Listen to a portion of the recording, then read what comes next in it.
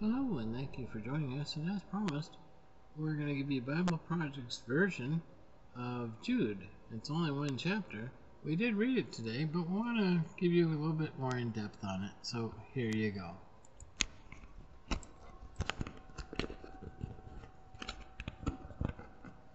The letter of Jude, or more accurately, Judah, according to the pronunciation of his name, both in Greek and in Hebrew. Judah was one of Jesus' 4 brothers, who are named in the Gospel accounts. None of the brothers followed Jesus as the Messiah before his death, but afterwards they saw him alive from the dead and then became his disciples. All these brothers of Jesus became leaders eventually in the first Jewish Christian communities, and Judah was known as a traveling teacher and missionary. And this gives us the background to understand the purpose of his letter. We don't know what specific church community he wrote to, but it was likely made up of mostly Messianic Jews. His writing style assumes a deep knowledge of the Hebrew Old Testament scriptures, as well as other popular Jewish literature.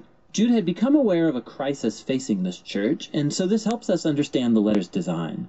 It begins with an opening charge, followed by a long warning and accusation against corrupt teachers who had influenced this church. And then Jude closes by completing the charge about what this church is supposed to do. Jude begins by charging this church to contend for the true Christian faith. He says his plan was to write a longer work that explored our shared salvation through the Messiah. But that project, he says, got delayed when he heard the urgent news about this church, and so he fired off this very thoughtful but very short letter. Jude doesn't begin with how they're supposed to contend for the faith. Rather, he first goes into why. It's because of the corrupt teachers who have infiltrated this church. And it's not their teaching that he targets, but their way of life. Their moral compromise is what tells you they have bad theology. First of all, they've distorted God's grace as a license to sin. They think that they're forgiven and they have God's Spirit, so now they can do whatever they want, especially when it comes to money and sex. And so Jude says they betray Jesus by rejecting his authority and his teachings. And Judah wants this church to know that the appearance of these teachers is no surprise. He transitions into a longer warning to stay away from them. He first offers 2 sets of 3 Old Testament examples. The first trio is about rebellious people who in the past received divine justice. So the Israelites who rebelled against God in the wilderness, they got what they wanted and they died out in the middle of nowhere. Then he brings up a story about angels who are imprisoned for rebellion until they face God's justice. He's referring to the interpretation of the story in Genesis 6, offered in the popular Jewish work called 1st Enoch, where the sons of God are interpreted to refer to angels who rebelled against God, then had sex with women, and were judged accordingly. Judah links this story to his third example about the ruin of Sodom and Gomorrah in Genesis, where violent men tried to have sex with angels. Both these stories are about rebellion against God's order that led to sexual immorality, and that's precisely what the corrupt teachers are guilty of. After this, Judah brings up a bonus example from a popular Jewish text called the Testament of Moses. Like Enoch, it was not part of the Old Testament scriptures, and it was a creative retelling of Moses' final days and words based on Deuteronomy. In the section that Judah quotes from, Moses has died, and there's a good angel, Michael, who is refuting the devil's accusations against Moses, but he decides to leave final judgment for God alone. Now, these stories might seem kind of odd to you, but for Jewish people who were raised on this literature, Judah's warnings make good sense. The behavior of these corrupt teachers has ancient roots: rebellion against God's authority, sexual immorality, rejecting God's messengers. And this connects to the second trio of examples. They're all about rebels who went on to corrupt other people. So Cain, he murdered his brother, but then he went on to build a city where violence reigned. Balaam, the sorcerer, he couldn't curse Israel, and so he lured them into idolatry and sexual corruption. And then Korah, the Levite, he led a rebellion against Moses that ended in disaster for others. Judah concludes the second trio with a barrage of Old Testament images to describe the teachers. They're like the selfish shepherds of Ezekiel, or like the clouds with no rain from Proverbs, or like the chaotic waves from Isaiah. Their self-absorption betrays their claim to follow Jesus. They create chaos wherever they go.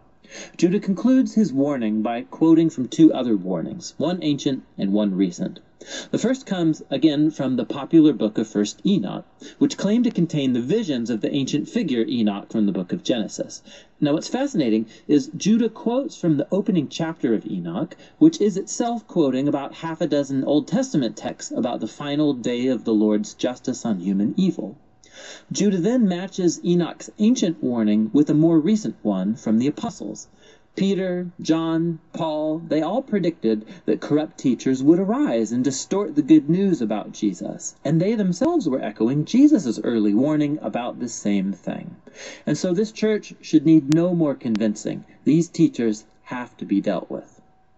So JUDE then moves into his closing charge. He picks up his opening line about contending for the faith, and he unpacks how to do so with a cool set of metaphors. He describes the community of Jesus as God's new temple, and so they are to build their lives on the foundation of the most holy faith, which refers to the core message of good news about Jesus' life, death, and resurrection for our sins. On that foundation, the church is to build itself through a dedication to prayer, by devoting itself to the love of God through obedience.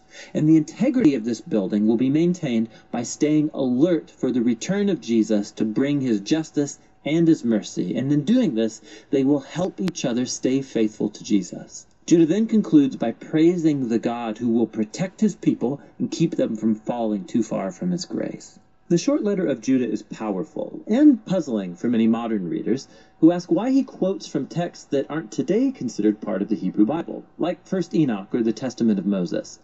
It's important to remember that Jewish culture in this time was immersed in religious texts.